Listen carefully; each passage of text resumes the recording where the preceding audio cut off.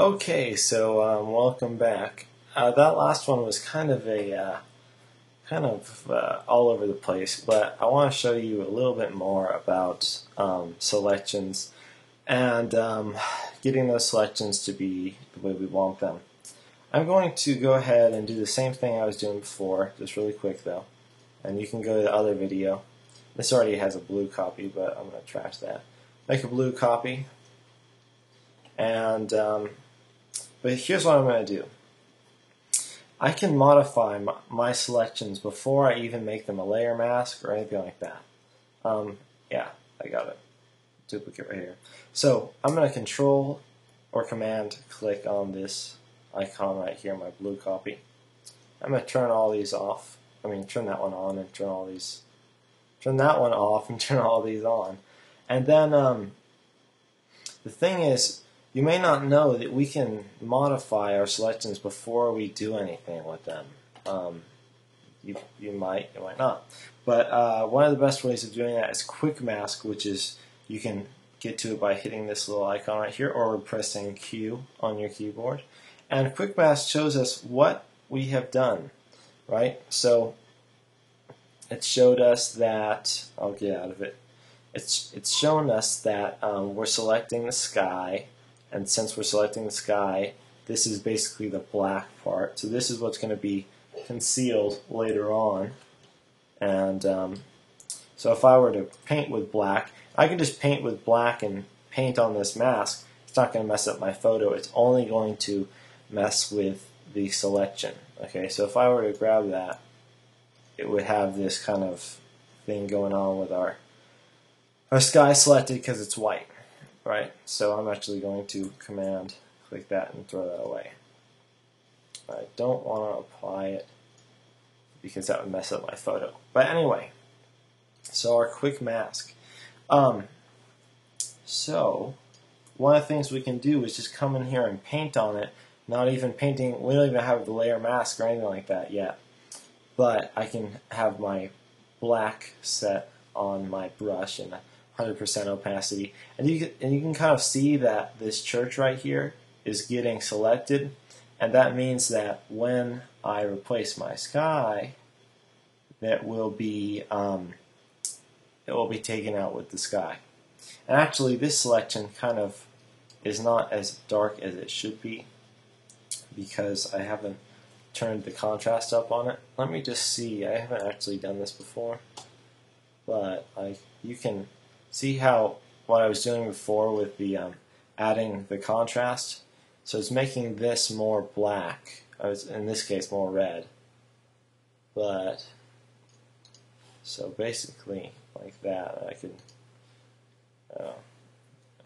Let me get out of Quick Mask mode, and then I could do that whole thing with our layer masking and all sorts of stuff like that, and add more contrast later. Which right now it looks really weird because I inverted. I need to invert that. There we go.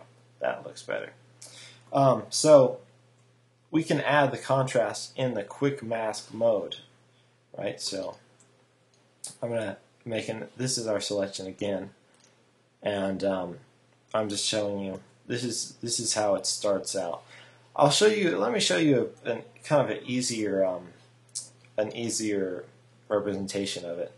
If I draw a box out here, it's a box of a selection, we can actually go into our Quick Mask, and as you can see, the box is in here, and the box is basically white. We really think of this as white, and this is black, just like in the layer masks. But so what I can do is paint, if I want to. Say I wanted to paint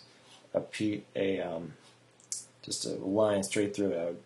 I would click, and then I would shift click, just like that, a straight line. It's not straight, it's not level, but now I would get out of my Quick Mask mode, and then as you can see, it's modified my selection actually. So if I were to do the whole Command J thing and so basically you can see that I selected just that much, and that's how much got like that.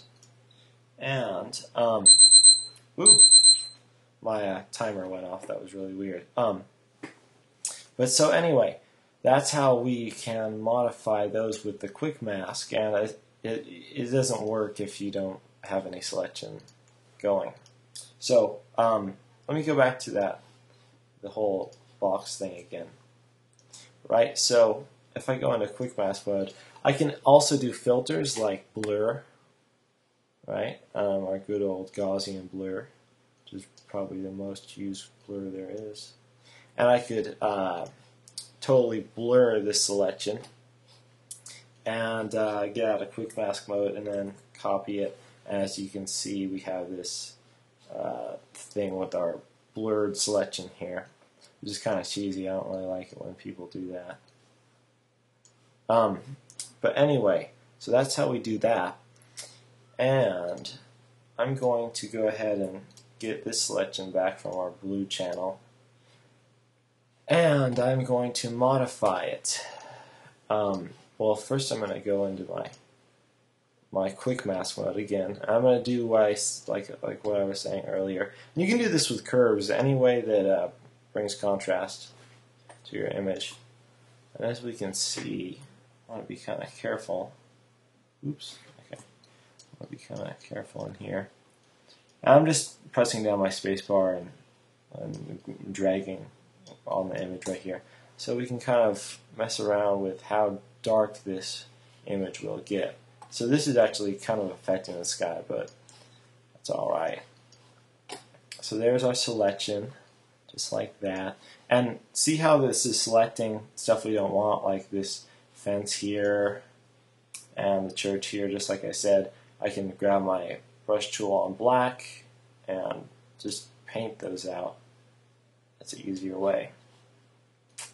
Anyway, so now there's another thing that we can do to make our selections more accurate and also preview our selections before we use them, so that way we'll know how it's going to look. And this is kind of something somebody emailed me about not emailed, but whatever, about modifying the selections. So we can actually come in here. I'm going to hit the default, which is like 0, right? So this is the refine edge feature. I forgot to mention that. Refine edge, and you'll see it on any selection tool. And basically you click refine edge right here, and you can turn the preview on and off and all that sorts of stuff. But basically I'm going to hit default and turn down all this stuff. And what this is showing me is exactly what we are selecting here.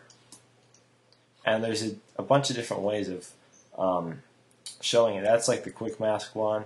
That's like a normal selection. So basically this shows me that this is selected, or I could do like black and white. And then I can actually kind of modify these later on. So I'm trying to find the best one here.